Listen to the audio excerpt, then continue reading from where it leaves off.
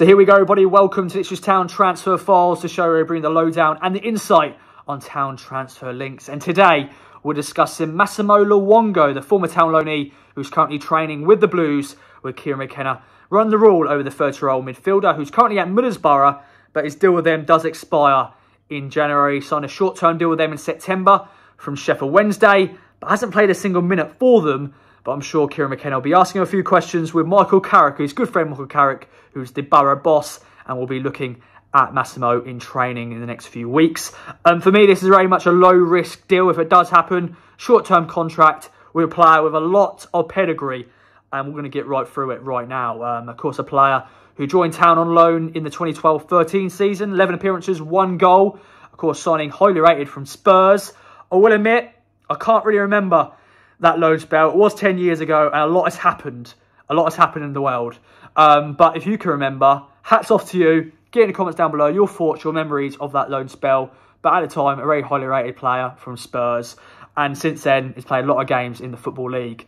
He left Spurs after his few years with them, of course, coming through their youth academy. Then joined Swindon, initially on loan, but then signed him permanently. He played over 100 appearances for them in League One. And I think the next spell, when he joined QPR, was where people knew more about him. That is when I sort of knew more about him. I knew he had this loan spell with us, but he played for QPR. And when he played against us, he was always a player that I looked out for and got, oh, let's see how he gets on. He's played pretty well against us, actually, which is always annoying.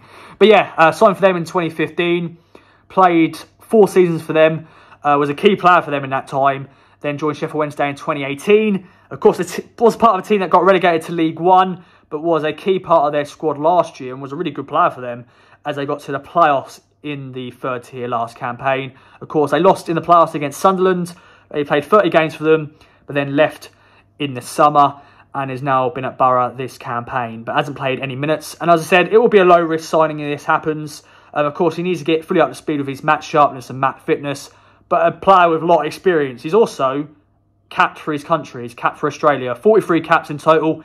He hasn't won many caps for the last few years, but he was in the 20-man squad for the World Cup in Russia for Australia.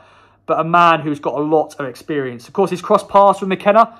Of course, McKenna was a coach at Spurs when Massimo was there.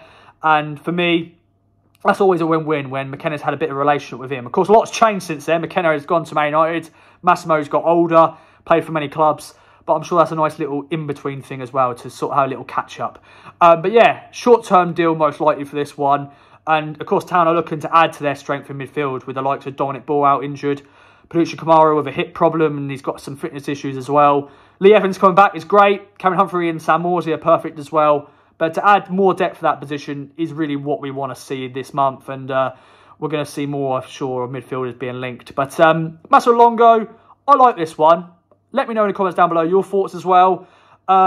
We shall see how this develops. Thanks again for watching. And we shall see many more transfer files soon. Bye-bye for now.